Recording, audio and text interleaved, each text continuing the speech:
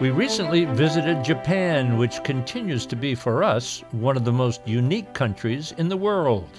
Tokyo was just named the safest city in the world and certainly is the cleanest and most polite. The Japanese people and their culture and Japan's important role in the world cannot be ignored. Over the next few weeks, we'll explore Japan's plans for revitalizing its economy, its world leadership in technology, and its vast and intriguing cultural depth. On this program, we'll explore the many facets of Japanese culture and find out why Japan is becoming an increasingly popular tourist destination. We'll learn about Japanese food in Kyoto, Shinto beliefs in the heart of Tokyo, and the practice of meditation in Koyasan.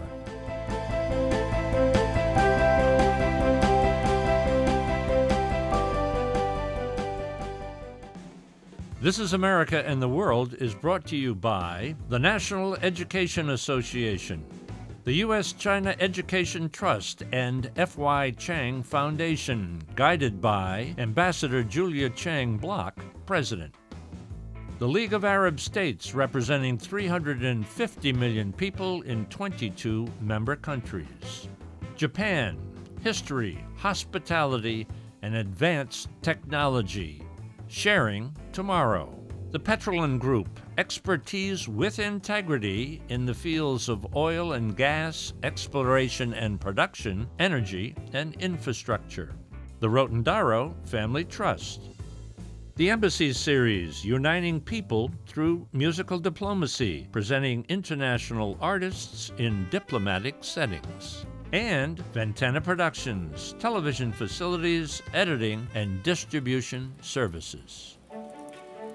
The day was misty, rainy, and cold, but it all added to the mystique and magic of our visit to Koyasan.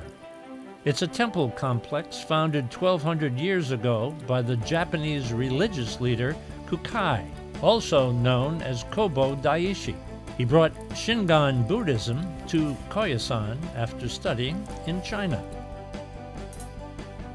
After a wonderful meal, I toured the grounds with guide Kaori Kodama, met some American students involved in a semester at sea program, visited the Grand Pagoda, and learned the very basics of meditation from one of the monks, Reverend Sukihara. What makes this area so special? So this place away from bustling city, and the Koyasan, shape of Koyasan is said to be the shape of lotus flower of 16 petals. How many temples are in the area? There are 117 temples in Koyasan. Oh no, more than 1,000 monks live in Koyasan. 1,000? 1,000. And what's the population of the entire town? 3,800. This is a beautiful area. Yeah. Tell me about Koyasan. Actually, Koya Mountain is found by Kobo Daishi about 1,200 years ago.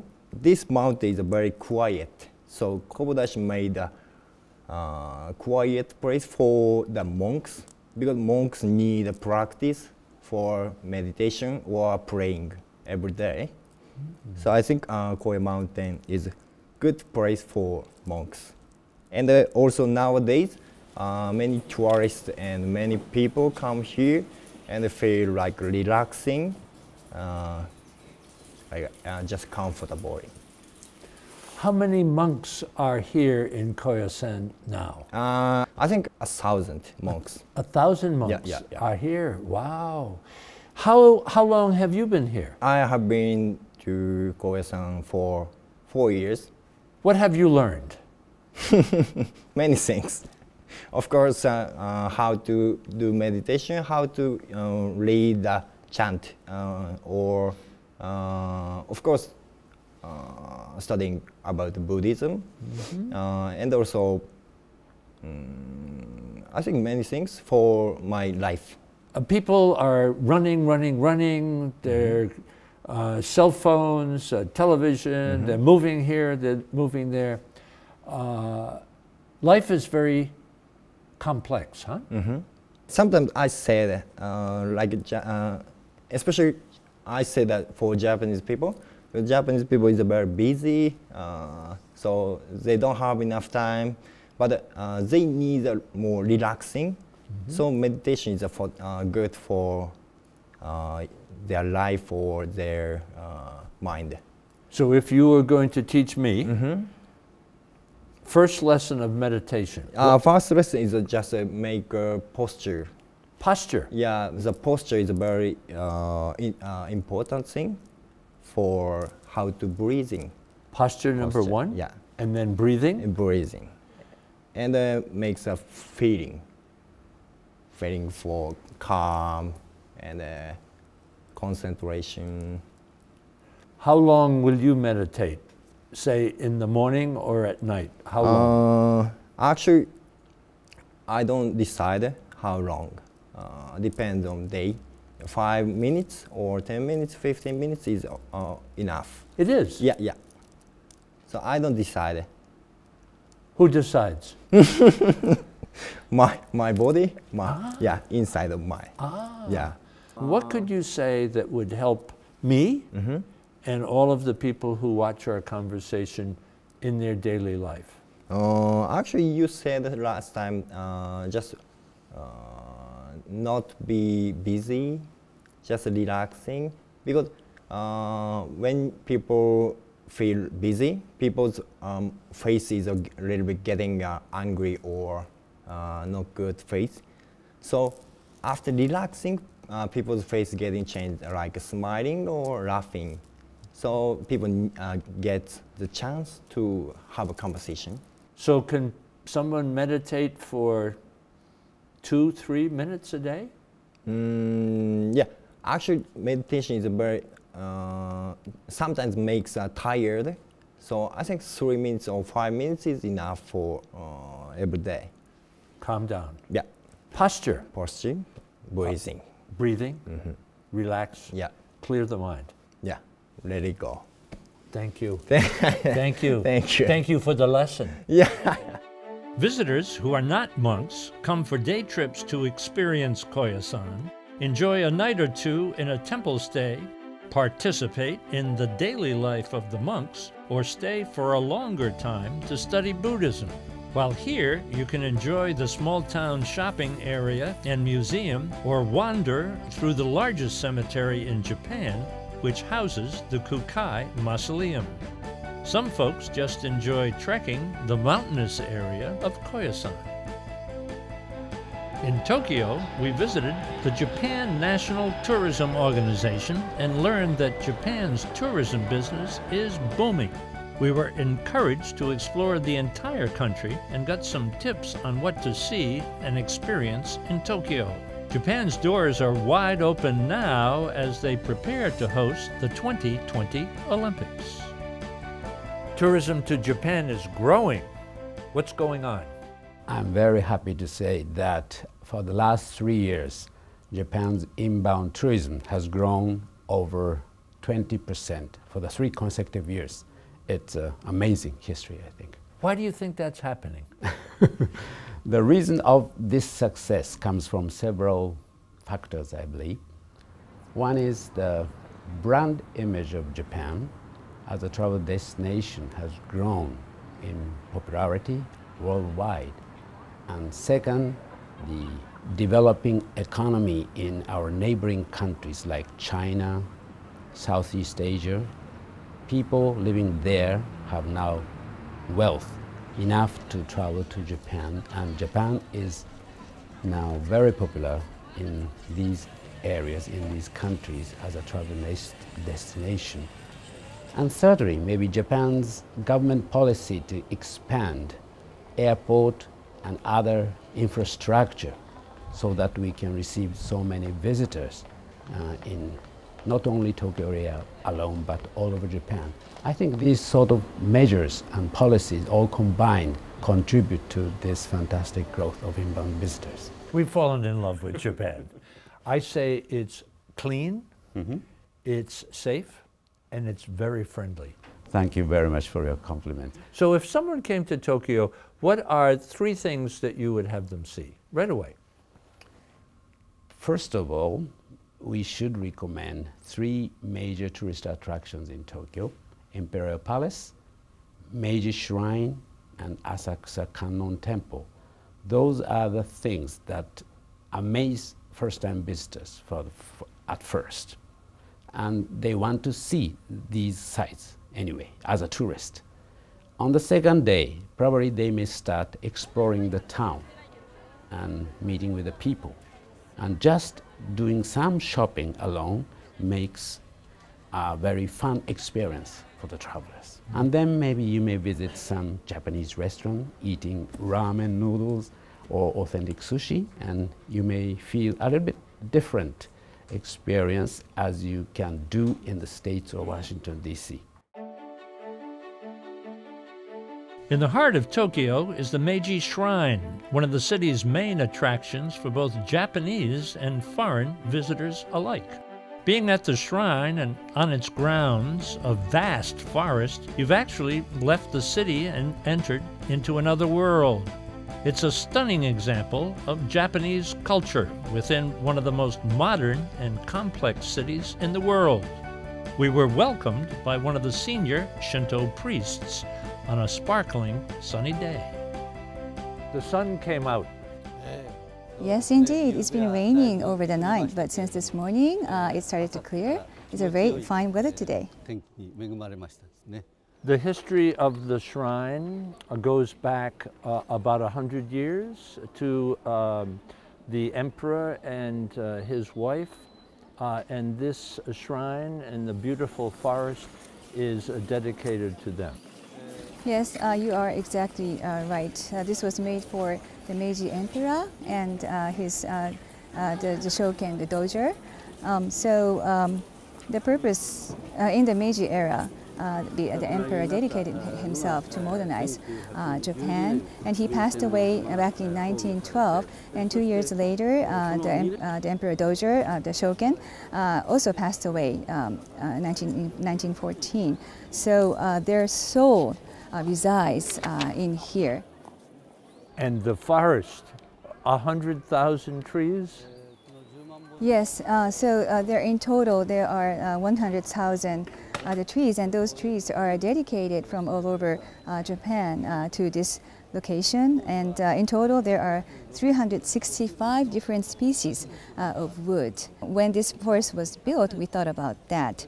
And so as we go another 100 years, probably this forest is regarded as the natural forest and continue to grow. So we have to maintain this forest in a very good manner. That is one of our challenges. What is at the heart of the Shinto religion? The precondition of Shinto in the long Japanese history that we've been living our life. So we open our heart to God, and then we feel like God is let us alive. So that is the precondition of the Shinto. No founder? There is no founder. So the Japanese people has been succeeding the thought from the predecessors, and then that has been succeeding, that is intertwined and introduced in our daily life, and then that is connected to our daily life today. Do we pray to a deity? So in terms of gods, there are many kinds of gods. First, there's a god who created the universe, and there's a gods for natures, the gods for like the plants and the rocks and mountains, and also there is a god for those the hero who actually made a big achievement. So all those gods are in here. What is the role of the priest? The priest works in between the visitors who came here to pray and the gods. So that is our main role. So we hear all the wishes from the visitors who came here to pray, and we convey that words to the gods. And then we received protection from the gods and then convey that to the visitors, the prayers. I thank you for the education and for our visit to your beautiful shrine. I guess people know Tokyo, they also know Kyoto. They hear Kyoto very traditional. What's to see there? Kyoto was the imperial capital of Japan, and Kyoto was once chosen as the world's #1 favorite tourist city by the American famous travel magazine. 99% of the people who visit Kyoto will love the city, and you can spend one whole week enjoying the city's sights and traditional houses, gardens, and so on. You know the tea ceremony? Yes. I'm not expert in the tea ceremony, but in the ceremony, we need to show respect to the others. So we wish to show the respect and hospitality to the guests coming to the city of Japan. Understanding each other, we'll start with showing the respect to each other. And I think you can experience this sort of time in Japan. Traditional Japanese food is known as Washoku and was recently recognized by UNESCO as an intangible cultural heritage. In Kyoto, we visited the World Japanese Cuisine Show, a program of lectures, discussions, demonstrations, and competitions.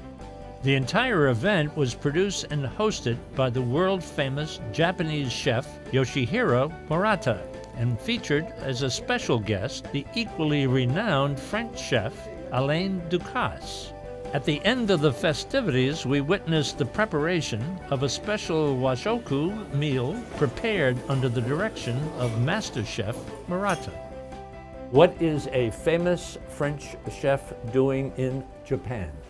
We've got a common interest to feed each other. We've got a common interest in ingredients, in the way we cook the product, in the way we've got the passion for the cuisine. So I think all those similar points makes me to come today to this place. You have some restaurants here in Japan? Yes, it's French gastronomy and contemporary fine dining. We have also a bistro located in another place in Tokyo. What have you learned from the Japanese? The precision first, the way they prepare, and the fine interest that they have in the product. All the way to cook in the detail with a very high level of technique is very impressive and very teachable for me. Aesthetic is a very important part in both countries, in both cuisine. But still, what we love mainly from the Japanese cuisine is the attention that they pay to the product, to the ingredients, the way they cook the things, the techniques they have, okay? The philosophy that they have to work on a very small detail. For our American viewers, what message do you have from this conference, both taking into consideration French point of view, Japanese point of view? What is the message of the conference? What I wish is American viewers open their heart and to understand that there is great things outside also, and the French food, the Japanese food is very cultural, historical, and they are moving forward. French cuisine and Japanese cuisine are very close together for one and unique message. This is a big event. Who is attending today's conference? ご存知のようにフランスの有名シェフとか We have among our attendees a famous chef from France, famous chefs from Japan, and members of the ingredient supplier community, as well as academicians or professors from Kyoto University or Tokyo universities. I organized this event to celebrate 1 year anniversary of the registration of Japanese cuisine as World Cultural Heritage. So I want to promote the benefits of the Japanese cuisine to many, many people in the world. What is so special about Japanese cuisine? We require the diet of 30 different kinds of food or ingredients per day. So people in different parts of the world eat different kinds of carbohydrates, whether it's bread, rice, or naan for Indian people, but most of the diets of the world are constructed around fat. However, the unique thing about the Japanese cuisine is that it is constructed around umami instead of around fat. And is it a seasoning? Is it a nutrient? Exactly what is it? It is a nutrient. Umami has 0 calorie. Fat contains 9 kilocalories per 1 cc of fat. Therefore, I believe to construct cuisine around umami is going to make great contribution to promote health of the people globally. Even if you use a little bit of fat, if you put a lot of umami in your food, then you can use only small quantity of fat. So I think I'm getting the drift here. It's the selection of the foods that are in the diet that makes it healthy. You have invited a great French chef to come to be part of the conference. What are you hoping to learn from him? I find it fascinating that the French cuisine, such as practiced by Monsieur Ducasse, changes so much according to the times. And I wanted to learn the core philosophy of the French cuisine that allows it to change and morph itself so much. You have to cook a big dinner tonight. What will be on the menu? It will be a kaiseki, a formal Japanese dinner course, so there will be all kinds of food. So Kiyomizu Temple, which is nearby and which is also a World Cultural Heritage, members of the Japanese Cuisine Academy, such as ourselves, 20 of them are already there, very busy preparing and cooking for the guests of 50 people. Are you a tough taskmaster with the chefs? Of course. Of course. Thank you so much. Thank you. Thank you for our conversation. Arigato. I know it's a long way away, but it's probably a short way away. 2020 Olympics. Huge for Japan, isn't it? Sure. What will happen over the next few years as far as engaging tourism, encouraging people to give Japan a try, all leading up to the Olympics, huh? I think 5 years ahead of now is a very important period of time that we can get prepared, not only for successfully holding the Olympic and Paralympic Games, but also receiving, from our point of view, the 20 million target number of incoming visitors to Japan. And we are trying to make all the necessary preparations and building up the necessary infrastructure and maybe studying more English so that people can have a nice friendly time not only in Tokyo alone, but also for all over Japan. So we are working very hard to make it a meaningful opportunity for incoming visitors, but this is also a very good opportunity for us to improve our receiving hospitality and general infrastructure, I think. So if I gave you the opportunity to talk directly to the people back in the United States, and you were given an opportunity to do 30-second commercial, 30-second commercial about coming to Japan, looking right into the lens of the camera, what would you tell them? Oh, to all the US citizens, we welcome whenever they come to Japan, but please try to step beyond Tokyo. Tokyo is a very attractive, nice city hosting the Olympic Games, but we have a lot more things to offer other than Tokyo. Please enjoy Japan. Japan's cultural depth is truly bottomless. Everywhere you go, you find something exclusive to the country, which makes traveling to Japan so much fun. To me, the most pleasant surprise is the fact that Japan is one of the most modern countries in the world, yet is still grounded in its history, culture, and traditions. For that reason alone, Japan is truly amazing.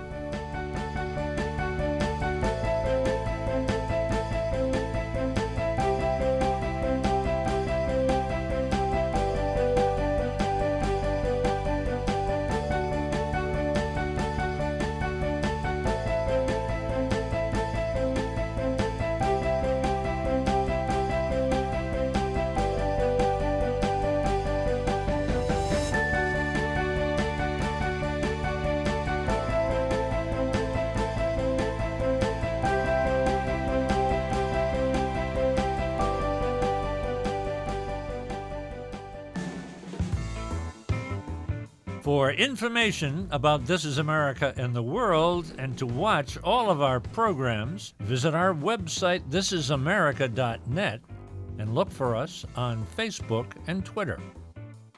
This is America and the World is brought to you by the National Education Association, the U.S.-China Education Trust and F.Y. Chang Foundation, guided by Ambassador Julia Chang Block, President. The League of Arab States, representing 350 million people in 22 member countries. Japan, history, hospitality, and advanced technology. Sharing tomorrow. The Petrolin Group, expertise with integrity in the fields of oil and gas, exploration and production, energy, and infrastructure. The Rotondaro Family Trust. The Embassy Series, uniting people through musical diplomacy, presenting international artists in diplomatic settings. And Ventana Productions, television facilities, editing, and distribution services.